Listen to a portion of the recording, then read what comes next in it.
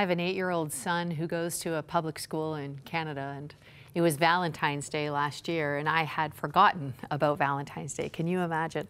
And so I said to him in the morning, I said, honey, I'm so sorry, but I forgot to get Valentine's Day for people in your class.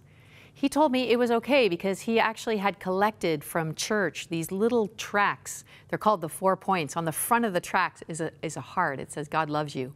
And then when you open up the tract, it tells you a little bit more about the gospel story, that Jesus died for you, that even though that you've sinned and fallen short of God's glory, that he made a way for you to get saved and to be redeemed. And then it asks this question, would you like to become a follower of Jesus? And so I was a little bit afraid because he goes to a public school in a neighborhood, and we were brand new to the neighborhood, and it was a little bit, is this going to be okay? So I said to my son, Judah, I said, Judah, honey, do you want to just pray about this and see if this is the right thing to do? And Judah looked at me and he said, Mom, can you think of a better way to describe love than the person of Jesus? And I said to him, I cannot think of a better way. And he said, well, then what would we pray about? So he took the tracts to school for Valentine's Day. He gave one to everybody in his class. The next day was parent-teacher interview. I walked into the room and it was the teacher, and that I expected that, but it was also the vice principal and it was the principal, and we talked a little bit about Judah and how he was doing at school, which he was doing great. And then the vice principal grabbed the tract, pulled it out, said, your son brought this to school yesterday. I said, I know. I tried to stop him.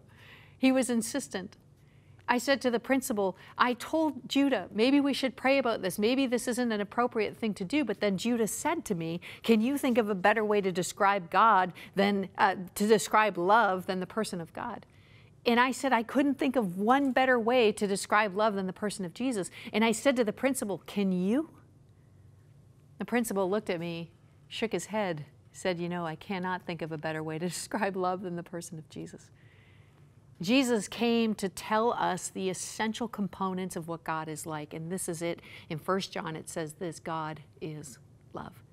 When a religious leader asked Jesus, what is the most essential thing? What is the most important thing? If you could sum every single thing up, what would you say is the thing that matters the most? And Jesus said, this is pretty simple.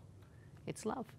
Love God with everything that you've got, but also love your neighbor as yourself, the essential component of discipleship. If you really want to know what God is like, and if you really want to know what God wants, it can be summed up very easy. It's love. Can you think of a better way to describe love than the person of Jesus? I can't.